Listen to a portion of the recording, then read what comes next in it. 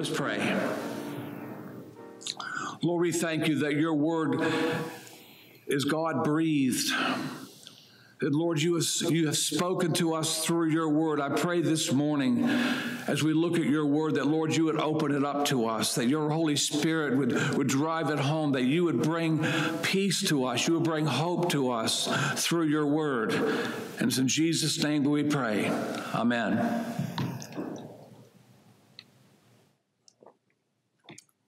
On December 8th, 2021, the Canadian House of Commons passed Bill C-4. It's called an act to amend the criminal code considering conversion therapy. And I'm quoting from the official website of the Canadian Parliament summary of what this bill was specifically dealing with. It says, this enactment amends the criminal code to, among other things, create the following offenses. Now, A, causing another person to undergo conversion therapy. B, doing anything for the purpose of removing a child from Canada with the intention that the child undergo conversion therapy outside of Canada. And C, promoting or advertising conversion therapy. And D, receiving a financial or other material benefit from the provision of conversion therapy. And it also amends the criminal code to authorize courts to order those advertisements for conversion therapy to be disposed of or deleted. And it has a preamble as well. It says, whereas conversion therapy causes harm to the persons who are subjected to it, whereas conversion therapy causes harm to society because, among other things, it's based on and propagates myths and stereotypes about sexual orientation, gender identity, and gender expression, including the myth that heterosexuality, cisgender, gender identity, and gender expression that conforms to the sex assigned to a person at birth are to be preferred over other sexual orientations, gender identities, and gender expressions. And whereas in light of these harms, it's important to discourage and denounce the provision of conversion therapy in order to protect the human dignity and equality of all Canadians. Now, therefore, Her Majesty, by and with the advice and consent of the Senate and House of Commons of Canada, enacts as follows.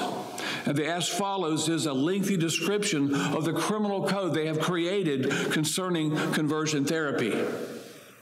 It goes on into great detail about the new criminal code and what it covers, but I won't take the time to describe that. But I want to read to you the response in a letter published by the Liberty Coalition of Canada, which is a group of evangelical pastors. So this bill's wording is sufficiently broad to allow for the criminal prosecution of Christians who would speak biblical truth into the lives of those in bondage to sexual sins like homosexuality and transgenderism. Even a mother or father who offers their children freedom from sexual sin through repentance and faith in the gospel of Jesus Christ should be threatened with 5 years in jail. This letter continues with rebukes to the members of Parliament who unanimously rushed Bill C-4 through the House of Commons last month without any debate or public input. They write, our king and head is greatly displeased with our members of Parliament for their sinful disregard for the spiritual and eternal well-being of Canadians. It's important to note that they've also committed high blasphemy by referring to biblical teaching as myths in this legislation. We all must therefore tremble to consider what terrifying judgments will be visited upon our nation for this bold gesture of hatred towards the Most High God. Many of you have probably been reading about what's happening in Finland. In Finland, a pastor and a member of Parliament are being put on trial because of their faith in Jesus Christ. This is a huge news for all Christians from around the world, because certainly this will not stay in Finland, but will spread across the globe. If we do not stand firmly for our faith and the lordship of Jesus Christ, The fact that the world is raging against us, we must stay the course. And perhaps is even more concerning is what the charges are concerned with. And now I'm quoting from an article from the Freedom First Network. Their alleged crimes in a country that claims to guarantee freedom of speech and religion included tweeting a picture of a Bible verse. Potential penalties, if they are convicted, include fines and up to 2 years in prison. They are being charged with hate speech for respectively writing and publishing a 24-page booklet written in 2004 that explains basic Christian theology about sex and marriage, which reserves sex exclusively for within marriage, which can only consist of one man and one woman for life. And the Finnish prosecutor claims centuries-old Christian teachings about sex incite hatred and violate legal preferences for government-privileged identity groups. I wanted to begin with these two examples of what's going on with our neighbors in Canada and those in Finland, even though I could spend more time this morning on with equally egregious examples from around the world. I mean, Christianity Today in January 13th, 2021 edition wrote that the 50 countries where it's most dangerous to follow Jesus in 2021. The truth is that we should not be shocked about this recent events. We should not even be surprised. We should remember that in all of history, those who choose to follow Jesus Christ always come under attack from those who choose to follow the Prince of Darkness, even unknowingly. In our Old Testament reading from Jeremiah chapter 1, verses 4 to 10, we see the young Jeremiah assuring God that he was not the right man to be a prophet. So, "Oh, Lord God, behold, I do not know how to speak, for I'm only a youth." He was likely in his late teens or maybe in his early 20s, but he was old enough to realize that earlier prophets in Israel and in Judah had not been received well and were usually killed. He probably assumed that he would not be the exception to the rule. However, it was clear that God would not let him walk away from the calling he had upon his life. Listen again to verses 7 to 9. "But the Lord say to me, do not say I'm only a youth. For to all to whom I send you, you shall go, and whatever I command you, you shall speak. Do not be afraid of them, for I am with you to deliver you, declares the Lord." Then the Lord put out his hand and touched my mouth, and the Lord said to me, "Behold, I have put my words in your mouth. See, I have set you this day over nations and over kingdoms, to pluck up and to break down, to destroy and to overthrow, to build and to plant." Talk about not feeling qualified. In truth, Jeremiah suffered all kinds of abuse and was not only ignored but mistreated. And it was by those whom he brought God's message, those who believed they were the children of God. And he was persecuted because the message of God was that they might be saved, that they might be guided into truth, and they wanted no part of it. I love the honest relationship that Jeremiah had with God. He was obedient, but sometimes he had just had enough. I mean, listen to the complaint to God in Jeremiah 20, 7 to 10. "Oh Lord, you have deceived me, and I was deceived. You are stronger than I, and you have prevailed. I have become a laughingstock all the day. Everyone mocks me. For whenever I speak, I cry out, I shout violence and destruction.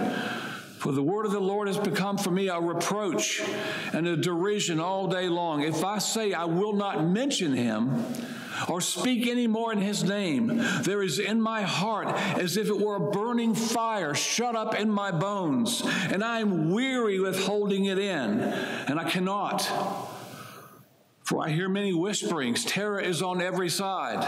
Denounce him, let's denounce him, say all my close friends, watching for my fall. Perhaps he'll be deceived, and then we can overcome him and take our revenge upon him. He was referred to as the weeping prophet.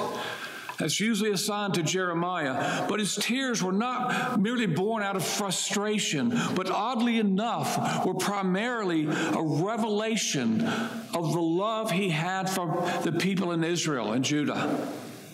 Some have suggested that it's evidence of inner weakness and loneliness, but I think it ran much deeper and was a result of grieving for the spiritual state of God's chosen people.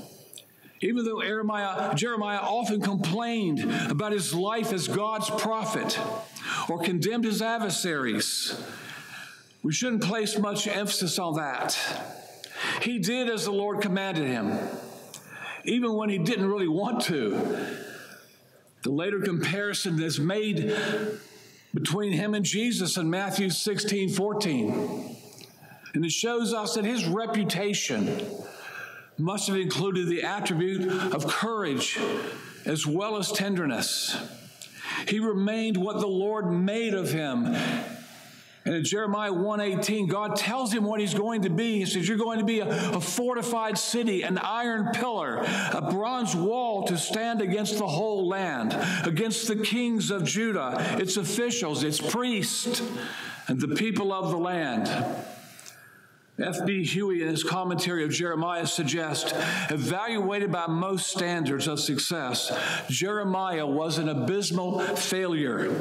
But judged by God's standard, however he stood tall, and he still does.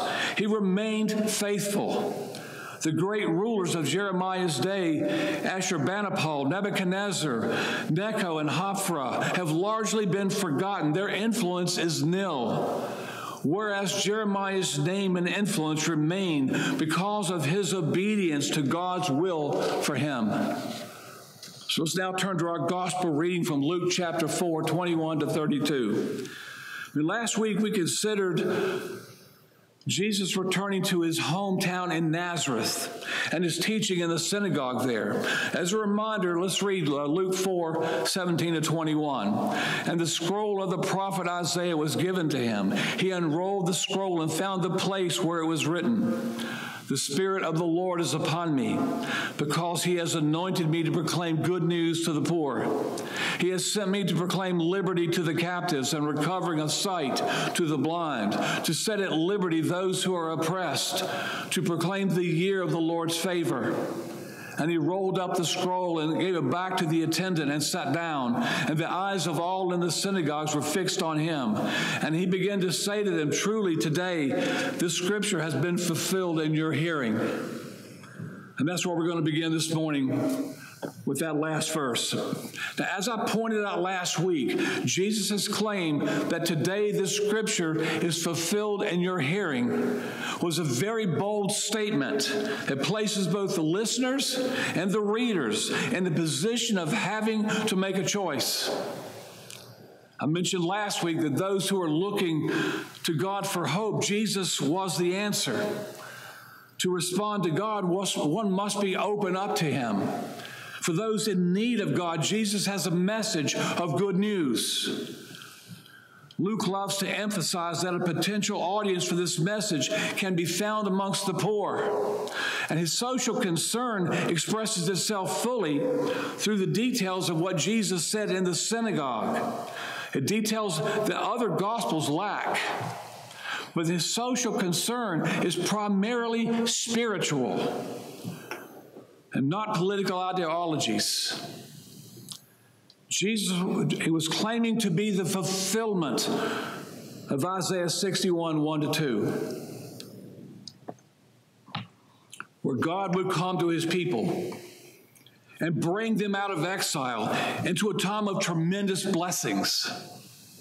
If he was telling the truth, that this was indeed good news, because they were promised to have God's favor once again as his chosen people.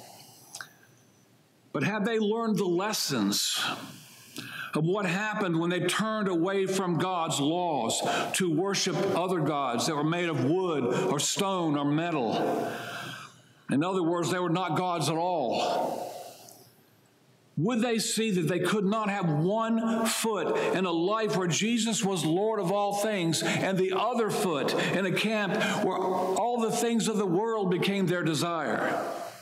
It would be imperative that they understood, and it is for us today as well, that Jesus was teaching. His teaching was not some ethical instruction detached from who he is. He is the promised one of God. Either he brings God's promises or he doesn't. They will be forced to make the decision to follow him or reject him. And that's true for us today as well.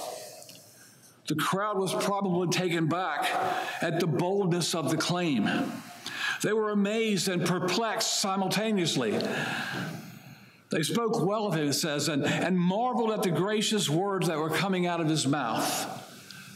They recognized the man who had grown up in their midst. And this claim did not seem to fit the man standing before him all that well. So Luke writes of the question that was on everyone's mind. Isn't this Joseph's son? How could he be the promised one of God? And part of the revelation of Jesus' identity is that he knew their thoughts, and he responds to that. I wonder if that occurred to them. You'll notice that in the Gospels, when someone thinks something and Jesus responds to what they're thinking, it usually brings it with it a rebuke. And Jesus replies, however, in three ways. First, he cites a proverb that indicates that he knows what they want. They want him to prove his claims by showing them some miracle, revealing his power and his authority. They had probably heard about the miraculous things that he had done elsewhere. And throughout the scriptures, when God moves in power or in a supernatural way, you know what? There's still usually doubt. Miracles as powerful as a testimony of what Jesus did. It revealed who he was, that he had that kind of authority. But in the end, they were not persuasive to those who chose not to believe. And later in Luke's gospel, Jesus will point out in 16:31, if they do not listen to Moses and the prophets, neither will they be convinced if someone should rise from the dead. Those listening must be willing to hear the word of God and receive it before they will see anything as God's work, but will look at other explanations instead. Second, Jesus quotes the proverb that a prophet is not honored in his hometown. However, that would also be true of the majority of those within Israel, the very people who claimed to be the children of God, and yet were blinded by the revelation of God coming to the flesh. They missed out on the identity of their Creator. This had always proven to be true, as we saw earlier in Jeremiah. And Jesus knew that would certainly be true of him. And this theme is going to surface continually in the book of Luke and in the book of Acts, also written by Luke. A perfect example are the words of Stephen in Acts chapter 7, 51 to 53. Let me read that to you.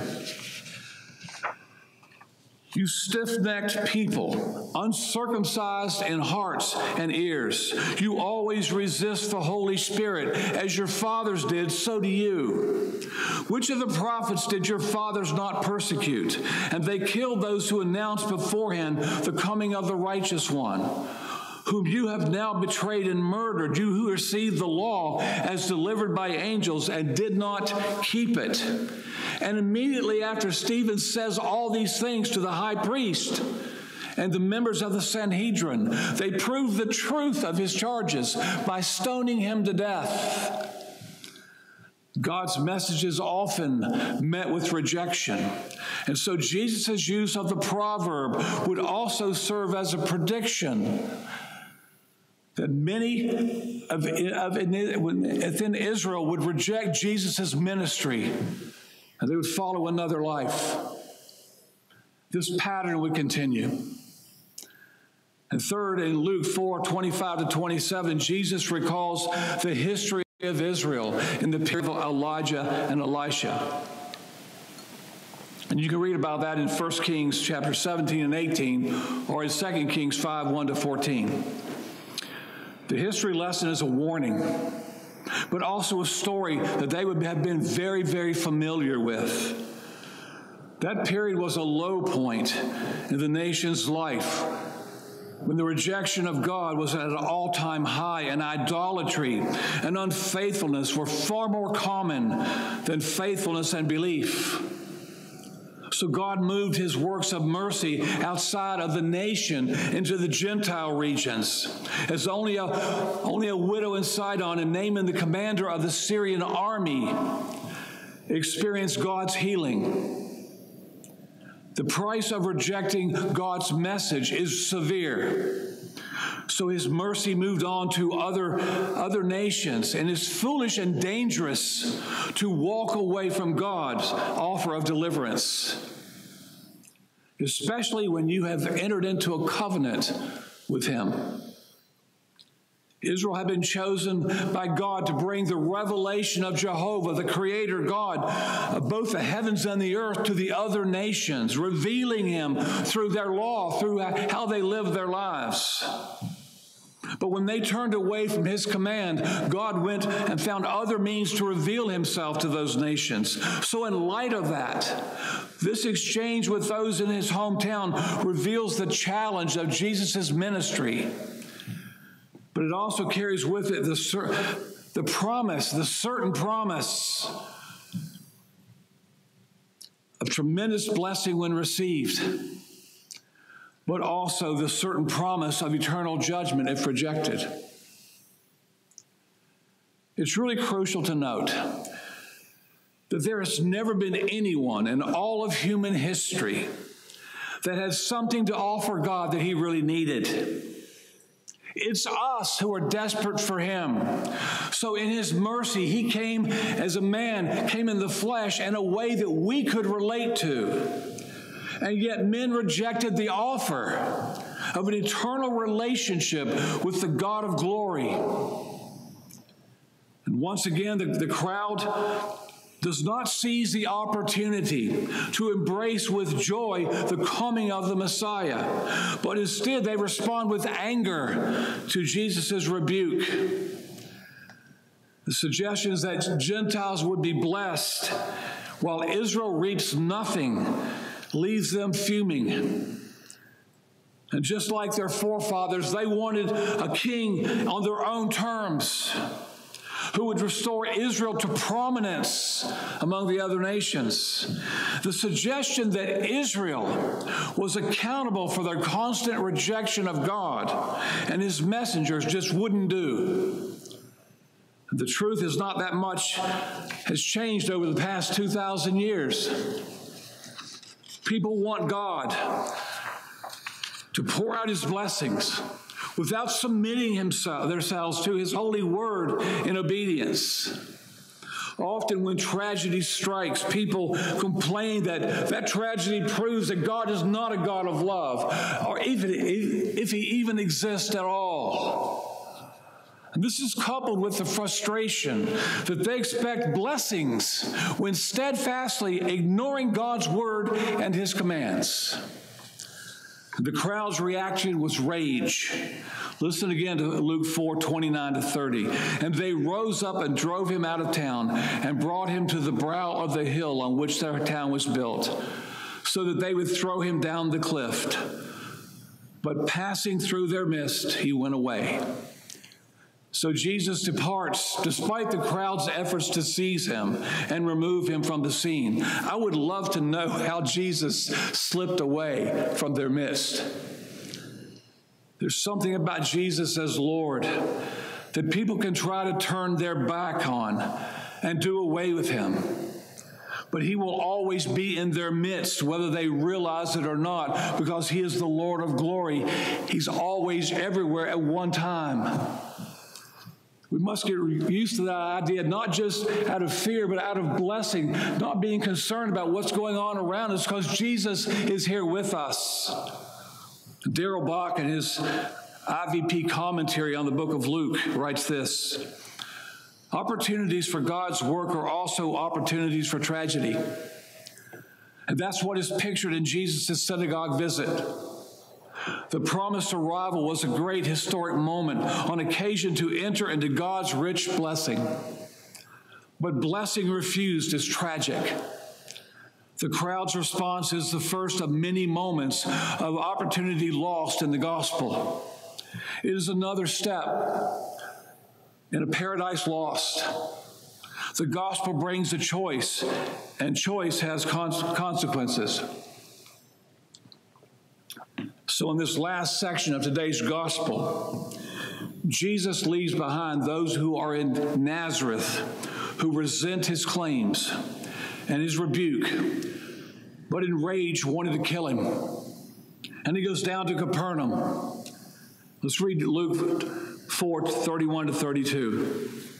And he went down to Capernaum, a city of Galilee, and he was teaching them on the Sabbath, and they were astonished at his teaching, for his word possessed authority. In contrast to the Pharisees and the teachers of the law who appealed to tradition and previous teachers that had spoken, Jesus did not cite authorities, but spoke of his own authority. The difference from the way men usually taught them in the synagogue amazed the people because they recognized that Jesus revealed a depth of understanding that moved their hearts. He spoke as one who knew the longing they had to know God, and it was very compelling. It still is. The lesson from Luke's gospel should give us an understanding of the insanity going on around this country, in Canada, in Finland, and around the world. Jesus is offering a relationship with those who will receive him for who he is, the Lord of glory. This requires that they both bow down before him in repentance of sin and embrace him as Lord of all things, and then follow him according to his word and to a new life with God, the life we were intended for originally. At the same time, the Lord of darkness is continually offering a counterfeit gospel that offers fleshly pleasures and promises of all the blessings in the world to those who will just reach out and take it.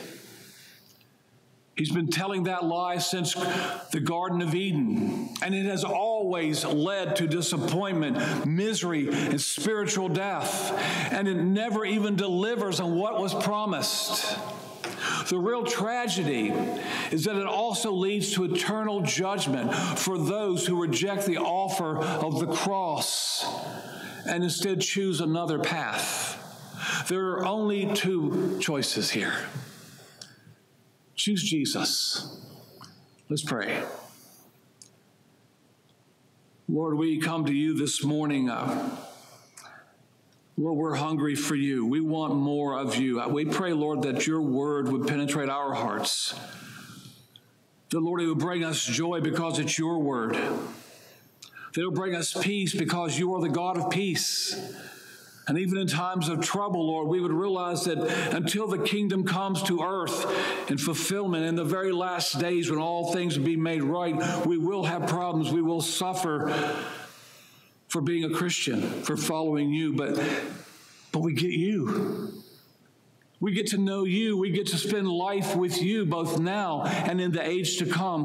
Lord, let that make our hearts captive to all that you are. Lord, let that cavitate us. Lord, I pray your blessing upon us. I pray your mercy upon us. In Jesus' name, amen.